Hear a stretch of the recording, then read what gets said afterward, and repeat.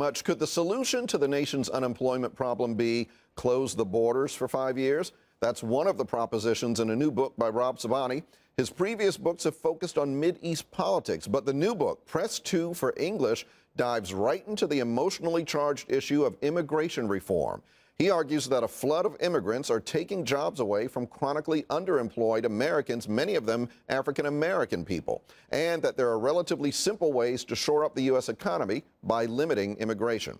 Rob Sobhani joins us now. Thank you for coming in, sir. A different topic that we're talking about with you today. Yes. And it's a provocative one. Very emotionally charged, as Emotionally you said. charged, and I know you're very emotional about it. Before we get to the meats and potatoes of the book, you are critical of our immigration policy, as it's been over the last several years. Today we have this new initiative, the Deferred Action for Childhood Arrivals. Young illegal immigrants can now apply for delayed deportation actions, and they can apply for work permits.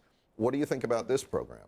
I think to the extent that these children are given a chance to educate themselves, it's absolutely good, because an educated person is what our society needs. What I would have liked to see President Obama done is attach a caveat to it where, armed with a degree from our colleges in public health or maybe economics or accounting, they would go back to their home countries and serve for 2 years in their home countries, so they become familiar with the problems in their home countries, so that their children don't have to leave, so that their children could be the foundation of building Mexico, El Salvador, Honduras. Because at the end of the day, I think it's important that service be part of whatever we offer those who are in this country illegally as well. You also argue that one of the underlying problems is that in some of these other countries, poor countries, because it's so poor there, that's why people want to come here, which we all know, but you say that our government should do something to help support those poor economies. Absolutely. You know, I wrote this book, as you mentioned, I'm a foreign policy expert, so I wrote it from that perspective.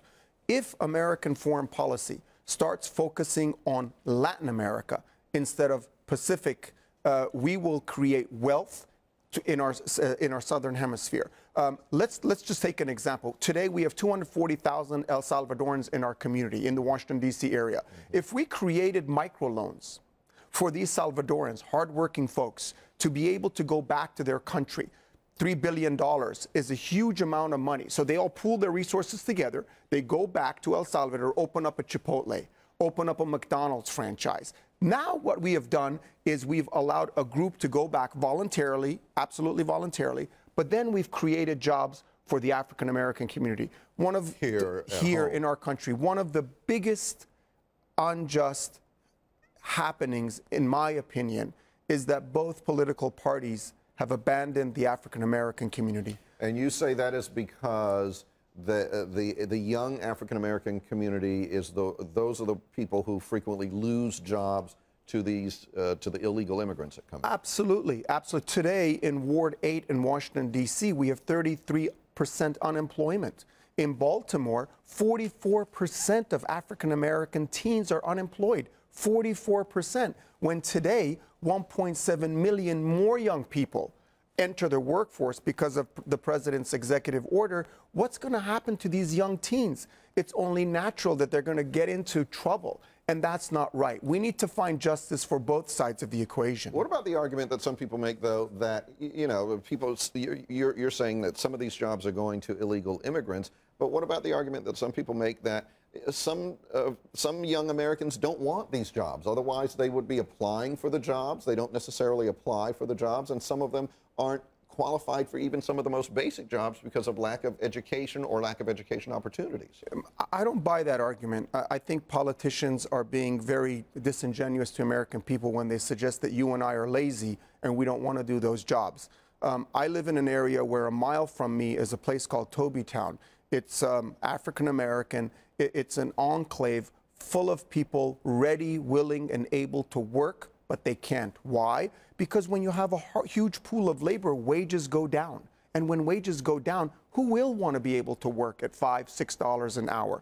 What we need to do is create wealth both south of the border, so there's a magnet for those from Mexico and El Salvador to go back voluntarily, but so that our American population, especially the African-American population, gets a chance at the American dream by allowing this broken immigration system to continue, we are relegating the African American population to third-class citizenship. Before we run out of time, I want to show your 5 points. It's a five-point plan to improve our immigration policy, and we can put that up on the screen. Let's start with make English official U.S. language, enforce immigration laws that currently exist, 5-year immigration moratorium, reevaluate the reunification of families and the like, and promote economic growth in... The last point, promoting economic growth, if we just redirect part of our trade from China to Mexico and El Salvador. Last year, Tony, we imported $8 billion worth of toys from communist China.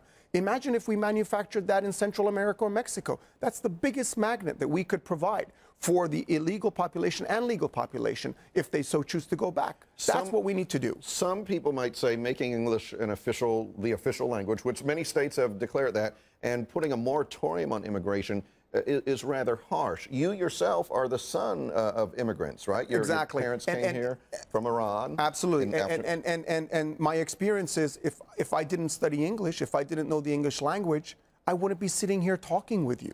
It's very important that the immigrant community learn English because studies show their wages increase by 30%. So English should be taught. English must be the official language because it's the glue that holds us together. As far as the moratorium, I believe we should keep open the country for refugees who are escaping political persecution, religious persecution. But the moratorium that I'm talking about is so that we can get a handle on our immigration policy. Immigration is directly tied to unemployment, to economic vitality of America. Neither political party is addressing it. And that's why I wrote this book, to draw attention to this very critical issue. It impacts our economy. Just very quickly, one-word answer, really. The Obama administration, what grade would you give them on their immigration policy? I think they're spot on in terms of wanting to provide education opportunities, but I would give, but not spot on because I think there's part of electioneering. I see a pandering that's going on. One side panders, one side slanders, and in the middle, America flounders. Okay, we are out of time. I would love to have you back sometime to talk about this more. I would love to, too. Hot button issue. Rob Sobhani, the book is Press 2 for English. We will be right back.